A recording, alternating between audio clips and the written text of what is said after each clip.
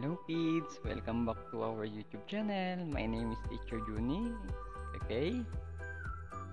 So, sa mga bago pa lang po sa aking YouTube channel, don't forget to like, share, and subscribe my YouTube channel. Thank you so much. Ayan. So, today we're going to discuss about reading and writing numbers. Up to 100,000 in words and in symbol. Okay. For example like this, yung 10, 20, 30, 40, 50, 60, 70, 80, 90. Then yung spelling ng 6 and 7. Then may dash. 1, 2, 3, 4, 5, 6, 7, 8, 9, 10. Okay, next. Okay. Before we start, I would like to read the content standards. The learner demonstrate understanding of whole numbers up to 100,000. Performance standards, the learners can recognize and represent whole numbers up to 100,000 in various forms and contexts. Next. Our learning objective, read and writes numbers in symbols and in words up to 100,000 and compare them using relation symbols. So, bago daw po matapos o pag natapos daw po ang aralin na ito, kayo po ay matututong magsulat, magbasa, and magsulat ng symbol and magbasa ng in words ng numbers. Okay? For example, write the given numbers in words. Okay? Halimbawa po, tens.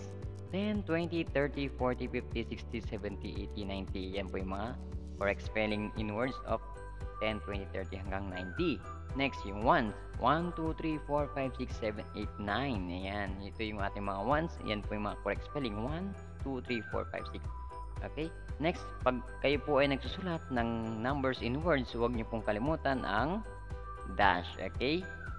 Lalo na kapag may dalawang at double digit. Okay? Pag sinabing double digit, like 67. 6 tsaka 7 is a double digit. 67. Lagi niyo pong lagyan ng dash.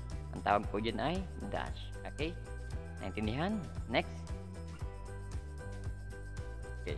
How do we read and write the number 64821 in words and in symbol? Paano nga ba ito isulat? In words. And then paano ito isulat in symbol? Let's find out. The number 64821 is read as 64,821.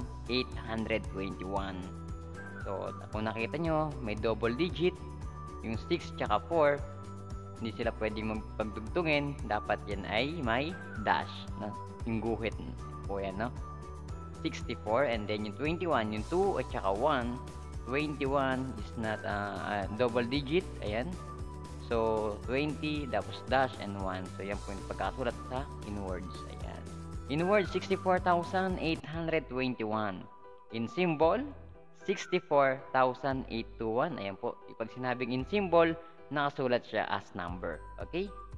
In words, nakasulat siya, naka-spelling. Ginawa mo siya, yung number, ginawa mo siyang, change mo siya as in words. Kapag in symbol, nakasulat siya as number. Next. How do we read and write number 36565 in words and in symbol? In words and in symbol. Okay? Kunin nga po ang inyong papel or notebook. Sagutan po natin ito. Sagutan po natin ito. Okay, I think you are done. Tapos na po kayo. At ang tamang sagot po dito ay okay, in words. Ayan. 36,565. Okay, tignan po ang tamang pagkakasulat at tignan nyo po ang inyong mga sagot. 36,565. Okay, in symbol naman 36,565. 36565. Yan po ang pagkakasulat sa symbol. In words, how do we read and write the number 96412 in words and in symbol? Okay, kunin ulit ang inyong papel at notebook. Sagutan po natin ito. Okay. In words, okay.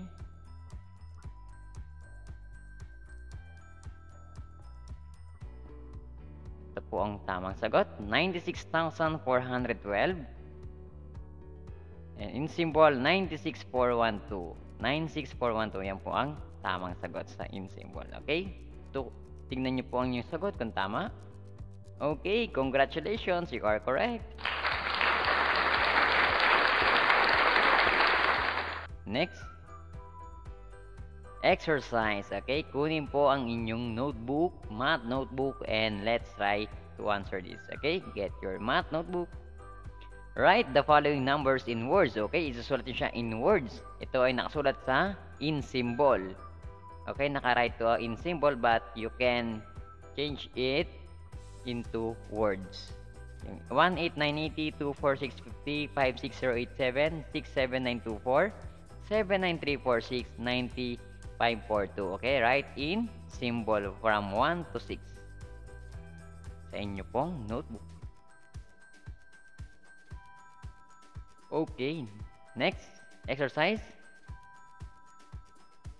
Write the numbers in symbols. Okay, number 1, 55,016, 2, 67,203, 3, 84,009, 4, 57,002, 5, 41,070.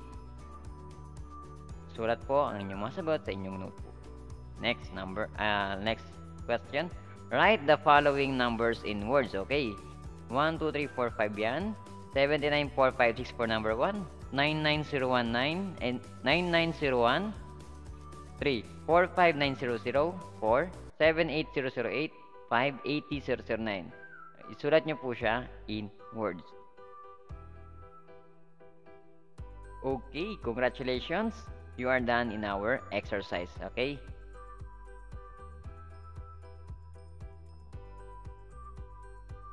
Okay, thank you so much for listening. I hope you are learned from this video. Thank you for watching. Thank you for listening. Don't forget to like, share, and subscribe my YouTube channel. My name is Teacher Judex. Okay, thank you so much, kids. God bless.